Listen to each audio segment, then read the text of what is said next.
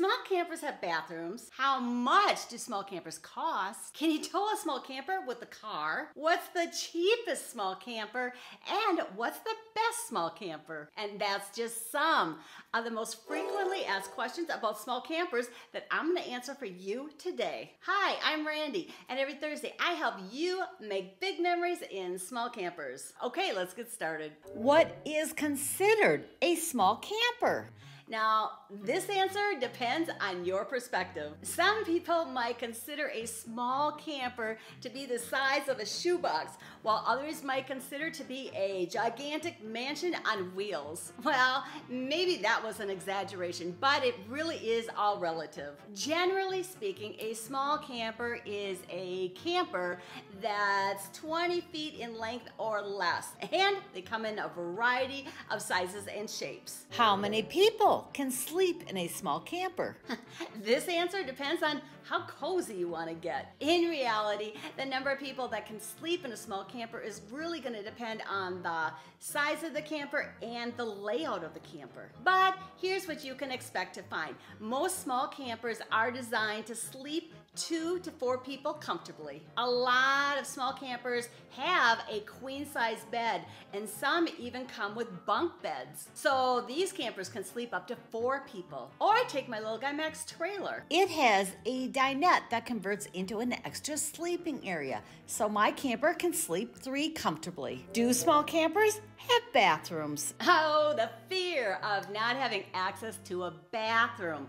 Well, fear not, my fellow adventurers, because most small campers do come equipped with a bathroom. And so you're not gonna have to worry about finding a tree to hide behind when nature calls. But if you're expecting a spa experience, you're probably gonna be in for a rude awakening. The toilet and the shower are usually crammed into a small space, and this small space is called a wet bath. And people that do have a small camper that doesn't have a bathroom, they typically rely on campgrounds and public facilities for their bathroom needs. Now I'm going to tell you, having a bathroom was a necessity for me. What about you? Is a bathroom a must-have for you too? Type either yay or nay in the comment section below. Do small campers have a kitchen? Yes, most of them do. But let's be sure to set realistic expectations, and let's call a small camper kitchen what they really are, a kitchenette. To give you an example, the kitchen in my little guy Max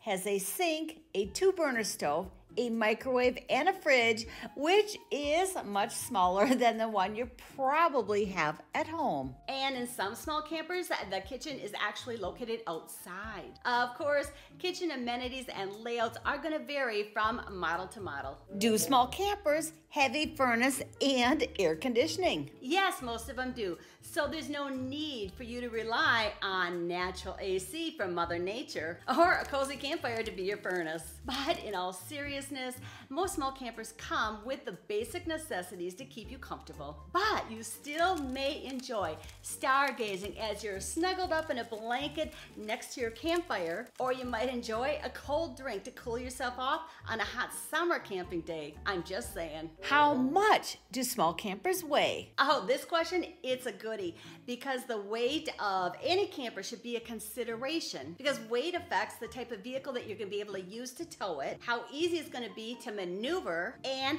fuel consumption. With that said, small campers are designed to be lightweight, and they can range from 1,500 all the way up to 5,000 pounds or more. Can I tow a small camper with my car? Depending on the camper's weight and other factors, the answer could be yes. But please, please, please always reference your tow vehicle's manual so that you know for sure that it can safely tow your camper. I don't want you or your loved ones to ever be put in a dangerous situation. If you want to learn more about what your vehicle can safely tow, I did a previous video that explains everything you need to know in easy to understand terms. And I'll leave a link to that video in the video description below. So check that out if you want to learn more after you're done watching this video. How much does a small camper cost? This question gets asked a lot. The truth is, the cost of a small camper can vary greatly depending on features such as the size, the age, the features, the location, the brand, the quality, and of course demand. But to give you an idea, you can expect to pay anywhere from $10,000 to $40,000 or more. Unfortunately, there's not a blue book like there is for cars and trucks, but the NADA does provide RV valuations based on J.D. Power's nationally recognized vehicles valuation database. And I'll leave a link to this online tool in the video description below. Why are small campers so expensive? Oh, the $1 million question, or should I say the $1,000 question? But it's a valid question.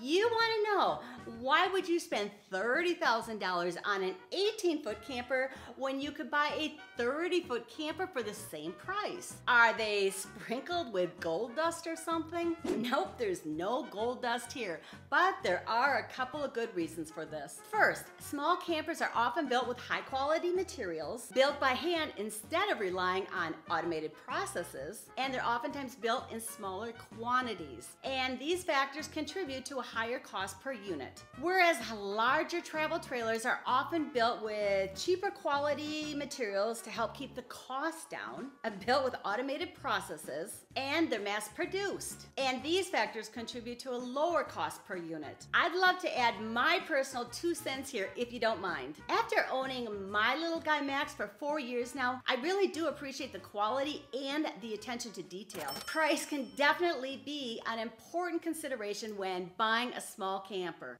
but the experiences and the memories that you're going to create, well, they're priceless. Why do people buy small campers? Well, there's a lot of reasons that people buy small campers. It takes less gas to tow them because of their weight. They're easier to tow and maneuver. They provide more camping options because of their size. They require less upkeep and maintenance. They're easier to store, and they're pretty cute. But I have a sneaking suspicion that the reason that people love small campers so much like I do, because a little space can go a long way in providing you with a comfortable and cozy space to sleep and relax in, no matter what Mother Nature throws your way, allowing us to explore and make those lifetime funneries. What is the cheapest small camper? That's a great question, Anne.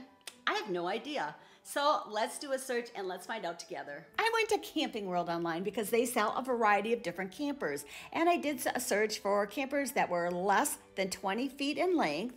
And I only wanted to see the new campers that were for sale. Then I sorted the list from a lowest price to highest price. And this is the lowest priced one for sale. It's a 2022 Forest River Rockwood Freedom 1640 LTD. So there you have it. Can I use a small camper for full-time living? Yes, of course you can live in a small camper. But of course, living in a small camper is going to have its challenges. Things like a limited space, lack of storage, and cabin fever, to name a few. But those are for the challenge. It may be an incredibly rewarding and adventurous way to live. Just be prepared to answer a lot of questions from your friends and family, like, where's your real house? Or, do you ever shower? But at least you'll have some great stories to tell. What's the best small camper? Well, this one's a tough one. It's kind of like asking, what's the best flavor of ice cream? Which, of course, is definitely Chubby Hubby, made by Ben & Jerry's. Oh my gosh. It's got pretzels covered with fudge and peanut butter. Oh, it's so good. Okay, back to the question. The truth is, there's not a one-size-fits-all answer for this question. The best camper for you is going to depend on your personal needs, your preferences, and of course, your budget. My biggest tip for you, and trust me, it's a biggie. I want you to learn from my mistakes. Before you ever consider buying any size camper, you need to spend some time in it. This way, you'll be able to really experience experience what it's like to hang out in the small space. My first camper I bought, I actually bought a camper that was too small and I returned it a couple of weeks later, so this was a costly mistake. If you want to learn more about what is the right size small camper for you, I highly suggest that you watch this video right here next. In this video, I share the tips and the tricks that I wish somebody had told me before I purchased my first small camper. Watching this video can help you avoid making a mistake like I did.